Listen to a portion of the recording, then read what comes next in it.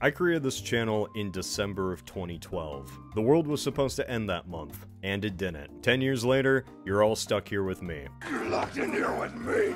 I have a general rule that if a video is older than 2 years, I hate it. If I could, I would continuously update my old vids like George Lucas. I may have gone too far in a few places. This video, it doesn't represent my channel. I like this new one instead, and then you kind of repeat that cycle forever. Perhaps to celebrate a decade of this channel, or destroy any self-respect I might have, or maybe just to not think, since my brain hasn't really gotten a lot of sleep lately. How about you join me as we travel back to the past and revisit how absolutely terrible my old videos were. I've been making fun of Michael Bay too much on the other channel. It's time I get a taste of my own medicine. If anything got me onto this wacky path, it was the friend group I had in high school. We all liked stuff like Red Alert, World at War, Fallout. While not particularly history, these were properties that were based in military stuff from the past. And you know what they say, boys pick like one personality and then stick with it forever. And I guess that laid the foundation into finding alternate history interesting. I first heard about it from a buddy. He liked the books from a guy called Harry Turtledove, and even sent me a video from this random YouTube channel. It was some video about World War II or the Civil War, I don't remember. But I remember the channel, Alternate History PT. My nick is Alternate History PT, my name is Bruno and I am Portuguese.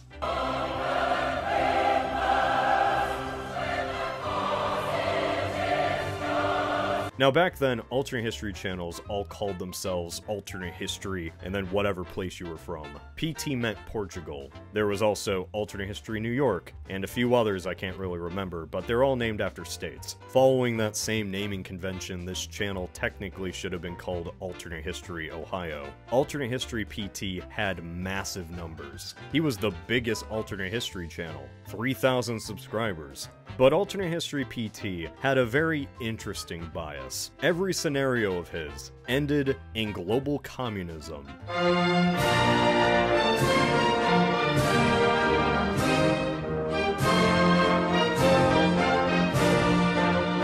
As flawed as his videos were, he was a pretty nice guy. Helped get AlternateHistoryHub into orbit, and I'm forever grateful for that. Now, the reason I lore dumped that entire origin story is because you need to know the context. I took notes from what PT did, and also what PT didn't do. But just like the other channels at the time, I followed the standard format for these videos. A PowerPoint presentation. Yep, and that's how this channel began. Imitating a Portuguese guy who had every video end in global communism. When this channel began, I created the most unwatchable abominations. It is a miracle that this got past 1,000 subs. The lesson here, kids, is that you too can succeed on YouTube if you get into a micro niche with barely any standards. The videos for a while didn't have my voice. But with that said, my first video did have my voice. Oh boy, did it. Hi, welcome to the Alternate History Hub. Now, this channel was created to explore the possibilities of what might have been. These things could have been for the better, or for the worst.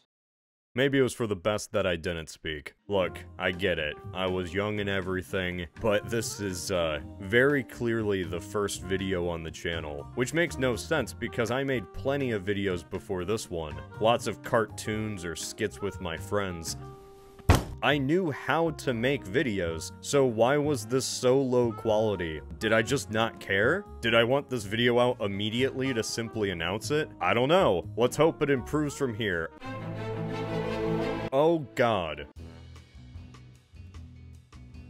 For the first year, this channel was just infrequent uploads of poorly made PowerPoint videos. The most amateur stuff you could think of. The thumbnails were just images I found on the front page of Google. I made these in an afternoon when I was bored like somebody would doodle, and oh god does it show. So what would the world be like if the Japanese Empire remained alive today? 1. The Pacific region would look like this. These are so bad, I had to unlist them from the channel. You can't access them normally.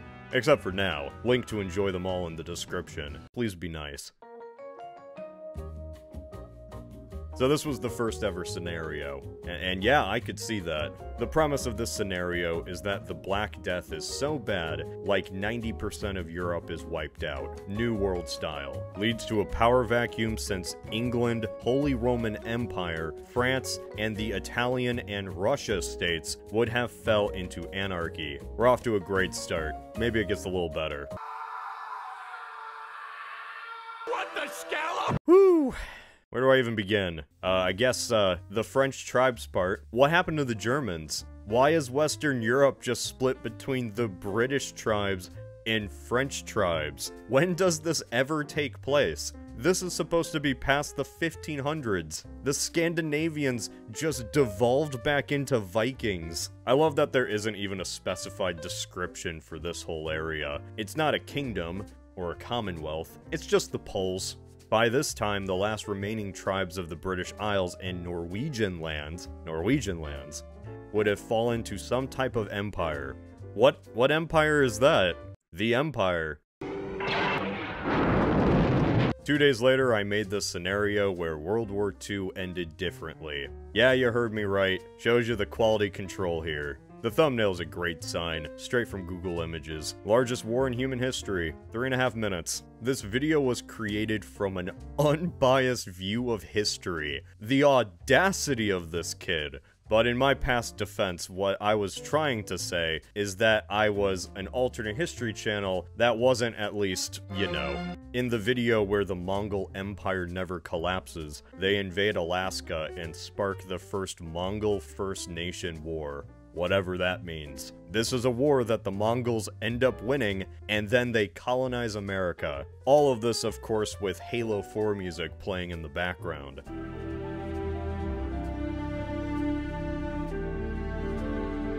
So that's wild. From December 2012 to September 15th, that's how these videos were. I didn't reach 100 subscribers until August 2013. I wonder why it took so long. Young Cody had to speak, and speak he did. The first video I ever voiced was, what if the US was a monarchy? I wasn't the most confident speaker. How would this have changed the US's perspective on the world, and how democracy would be viewed in general? And how freedom would be viewed in general. This whole scenario is pretty crazy. Like, Washington declares himself king, and everyone goes along with it. The reason I gave was that the people would still get their taxation with representation, like that was the only cause for the revolution, and nothing else. Washington dies and leaves no heirs, so the US just explodes into a series of wars over the crown. A bunch of rich families fight using personal militias to be the next American monarch. And honestly, as unrealistic as that is, that sounds like an awesome story. Combine Game of Thrones with John Adams. Get on this, HBO. So many early videos were just trying to get a hold of reading from a script. Eventually, one family secures the throne and establishes a new house in the capital, so the new monarchy house would try to expand America's influence. It's like I'm talking in front of the class. Yes, this is my report on If the Roman Empire Never Fell, Part 6. I forgot how all of these were just slideshows. Zoom in, zoom out. Before the channel would be anything remotely professional, it was just kind of a dumb hobby. Literally something I would do if I was bored. And a great example of that is Suggestion Box. So me and my buddy Tyler, not that Tyler, got really bored hanging out one day, and we decided, you know, why don't we just make some unscripted videos where we read off like 10 suggestions from fans, and then make up the scenarios off the top of our heads. It went about as poorly as you might imagine. Okay, so our next question is from Victor Reznov. The numbers, Mason! Yes. And he asks, what if the KKK won their war against civil rights? But it did do its job well, being something creative with friends to just pass the time. And it's something that we kind of always did. And then we kind of just got bored of doing it, and that was the end of Suggestion Box. It was around this time that I started saying, this is Cody of Alternate History Hub. Till next time, this is Cody from the Alternate History Hub. How do I end the video? Use the line. Maybe it was to pretend to be more professional, which is why there were a lot of updates too. Update on reaching 2,000 subscribers. Update on not uploading for like 3 months because I had a summer job. Update on going to San Diego Comic-Con. Why did I need to tell people I was doing that? Oh, what's this? Oh man, I remember that. Hello and welcome to Cody Rants about the new YouTube layout. I want this to change. There is a petition on change.org to change the YouTube layout back to the way it was, or at least change the comment section so we don't have to use Google Plus anymore, because... What else is there?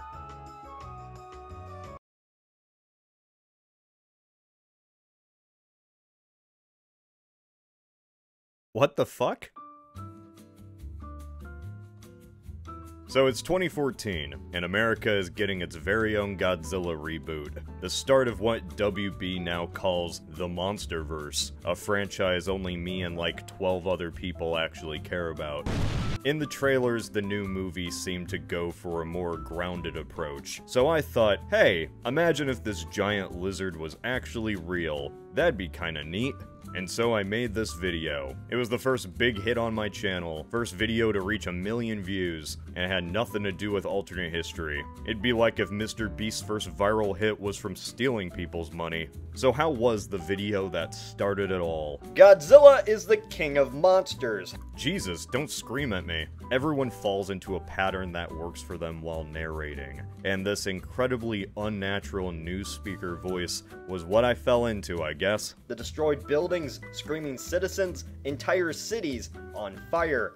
In movies, the result is entertaining. In real life, however, it would probably be less so. And today, and my tiny little nipples went to France. It would plague this channel for years to come. This video is kind of just the basic premise of a kaiju movie, told with geopolitics. Well, actually my old content. Businesses could lose product, and thus investors would not want to put money into something that could be so vulnerable and destroyed. I mean, would they? Maybe with his initial discovery there would be some hit to trade, but there's always some threat to shipping. Godzilla just becomes one of them. In the United States, waves of people would move from the east and west coast and into regions such as the Rockies or the Great Lakes. Really depends on what the size of these waves are, isn't it? Are we talking thousands of people? Then sure, yeah, I could see that. But millions leaving the coast? No. Leaving your home and life over a perceived threat isn't easy. Hell, each hurricane season there's always people left stranded by very predictable storms. And the reason for that is they either can't afford to leave their house, or they don't expect to be hit by a real disaster, most of the time. Now, if the events of the entire Monsterverse occurred, then that's a different story. Now is the time to panic! You know, I did say Fallout kinda got me into this whole thing in the first place, so I shouldn't be shocked that it ended up being my most watched video ever. A video that looks like this, 10 million views. And I mean, after rewatching it, it's not that bad. The visuals are terrible. Absolutely terrible, oh god. For a cute little summary of the Fallout world without getting too deep into the lore, it's an introduction for anyone that hasn't played the previous games. But like, come on, play the previous games. Don't just watch this and then dive headfirst into Bethesda's slop. Catch you up on the lore of this universe before the big kahuna itself comes out. I remember being excited for Fallout 4. I remember being excited for a lot of things. I entirely forgot that I talked about the factions. For like 7 years I figured that the video ended once the Great War began. But it turns out that's only halfway through the video. Most of the stuff I actually talk about is in the Fallout world itself. Factions like the Enclave or NCR. That's kinda cool. It was after this video released that my brother Tyler came to me, yes, that Tyler, and he said, hey, you know, you should probably start monetizing these videos, don't you think? I wasn't doing that yet. Oh yeah, thanks Ty, I should look into that. So it's thanks to my brother Tyler for why this channel is even a job in the first place. So getting back on track, the Fallout video isn't as bad as I feared. Yippee. I guess if this was the biggest video I ever made, I wouldn't really complain too much. There are much worse fates on this site to be remembered for. And as a fan, it's neat to kinda still be linked to this franchise I still love. No matter what Todd tries to do to it, Todd Howard has made some pretty god-awful things, but at least he never made this. This video stayed on my channel for the last 7 years, and I never once thought or rewatched it. It wasn't until a few months ago that someone online came up to me and said, "Hey, that Africa video you did, it was pretty bad." And I thought, oh, there's no way it was that bad. What would life be like in sub-Saharan Africa in this alternate timeline? Would it be a utopian paradise free from the violence stirred by Europe? Or would it be a backwards, uncivilized place never improving? The answer is not so black and white, pun intended.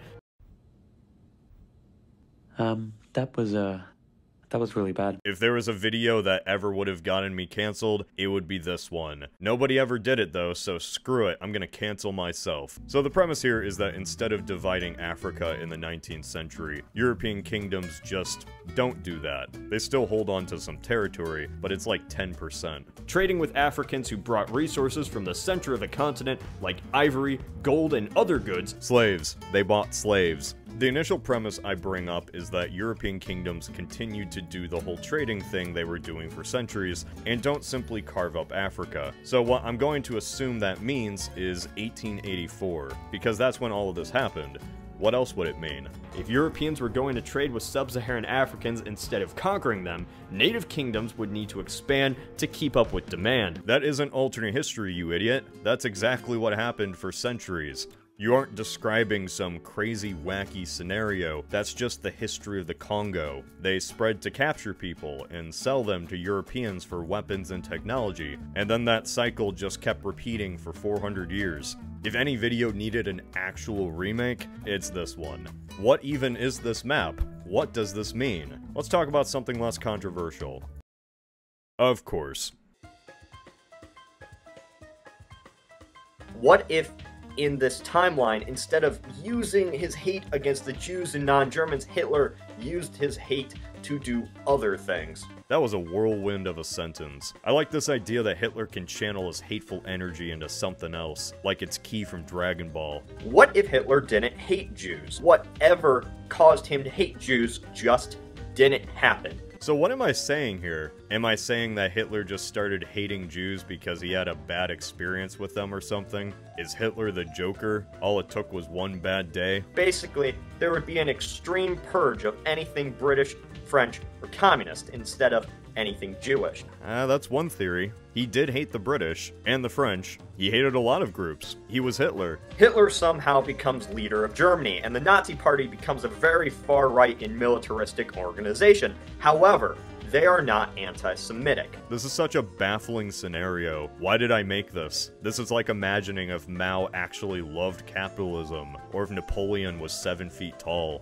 This video is my equivalent of Joe Steele. Since Hitler would not be an anti-Semite or a bigot of any kind, he's— Wait. I thought the scenario was that Hitler just wasn't an anti-Semite. When was it established that you actually meant he wasn't a bigot of any kind? Or a bigot of any kind. Because that's a big difference. Hitler not only doesn't hate the Jews anymore, but he tolerates all different people like Captain Planet. Does Hitler stand for trans rights? Since Hitler was as far right as you could get, he most likely would use that nationalism and drive Germany for war against Britain and France. Okay, so Hitler isn't a bigot, and despite the Nazis in general not blaming the Jews or any minority, they are still able to take over Germany because they hated Britain and France just that much. This was post-World War I Germany. Everyone hated Britain and France. That was probably the least unique opinion the Nazis had. Why would he go to war then? Was it just because he was crazy? So would Hitler still go to war? Odds are, yes. He was still crazy and paranoid even without his bigotry and anti-Semitism. Why? What is this? This is so hard. My brain. Hitler, however, invades Poland with the same agreement with the Russians as in our timeline, in order to restore land from the old German Empire, yet he doesn't betray Stalin and invade Russia. Wait, so the Nazis still hate communism, yet they don't invade the Soviet Union because they don't want to genocide the Jews? I think anti-communism is still enough to start a war. Why does this have 700,000 views? I don't even know why I made this video. Like, honestly, I really regret ever doing it. So much of the information is stuff straight from the ending of the manga. Most of the lore I talk about is just the plot. A large portion of what makes Attack on Titan interesting in the first place is uncovering this greater mystery. And yet, this YouTube video I made 5 years ago just lists it all out. Eldian Empire, Ymir, Founding Titan. Who was this even made for? Because it certainly wasn't manga fans. The lore was still ever changing and not set in stone. I'm not going to explain why this was because that would be way too long. You just need to know that this video is somehow both full of spoilers and incredibly out of date. It serves absolutely no purpose.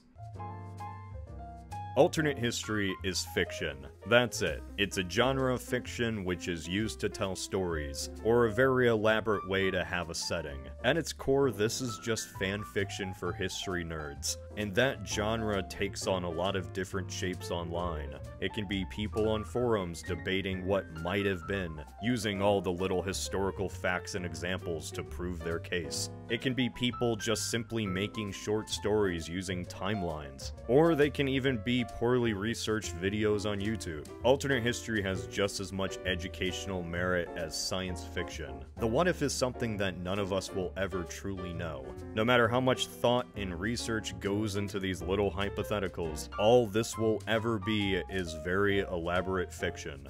Alternate history on YouTube is a much different beast than it was from those days of nerds just making PowerPoint videos. As silly as these simple little videos are, I think we have something to learn from them. Alternate history should never be about figuring out what makes everything tick. Nobody truly knows the patterns of history. This genre of fiction should be a non-serious conversation between history buffs. I love what I do. I love the videos that I make and have made, most of the time. There are many projects that even years later I still think have held up. So what was the point of this? Why spend this 10-year anniversary spectacular showcasing all the worst elements of my channel? Well, these videos first and foremost were always meant to start a conversation. So I'm just using them again to start a conversation. With enough experience comes understanding what works and what doesn't. Never think you can't improve. Never think you can't learn more. I can only hope that years from now, I'll look back and see the videos that I currently make. I hope I recoil in disgust, because that means at least I'm improving. Because of everyone who has supported this channel despite its flaws, I can keep trying to be better. What was that? You want me to say it? Okay, fine. This is Cody, of Alternate History Hub. This PowerPoint video is terrible. It's just factually incorrect. And what's with this weird 2 Steps from Hell music? I'm turning it off. Stop right there, Jimmy. Oh god. It's me, the creator of that terrible video you're watching, from 10 years in the future. Oh.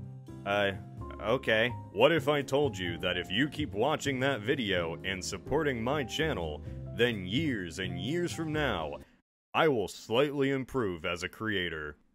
I would say, good luck, I guess.